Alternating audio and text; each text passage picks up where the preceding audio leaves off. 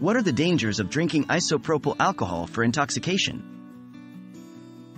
Hello everyone. Today we're discussing a very critical topic, the dangers of drinking isopropyl alcohol for intoxication.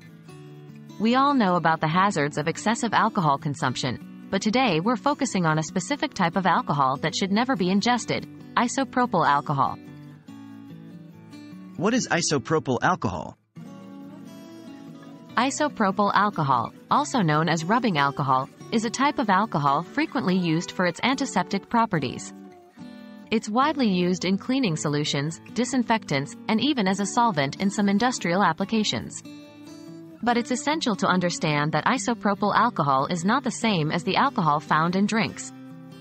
The alcohol in beverages like beer, wine, or spirits is called ethanol, not isopropyl.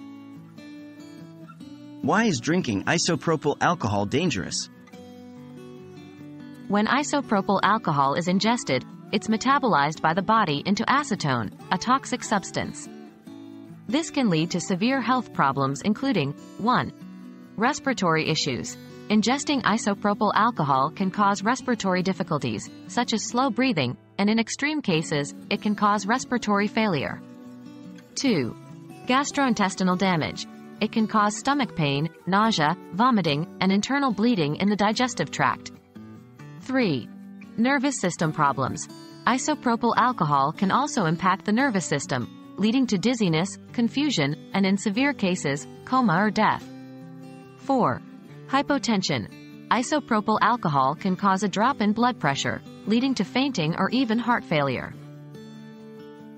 Can you get intoxicated from drinking isopropyl alcohol? The short answer is, technically, yes. But this is an incredibly risky and potentially deadly way to try and achieve intoxication. The amount of isopropyl alcohol that can lead to intoxication can also lead to severe health problems, even death. Remember, there's a vast difference between the effects of ethanol, drinking alcohol, and isopropyl alcohol. Ethanol intoxication can already lead to harmful health effects, but substituting it with isopropyl alcohol is exponentially more dangerous. In conclusion, consuming isopropyl alcohol for intoxication is extremely hazardous and can be deadly.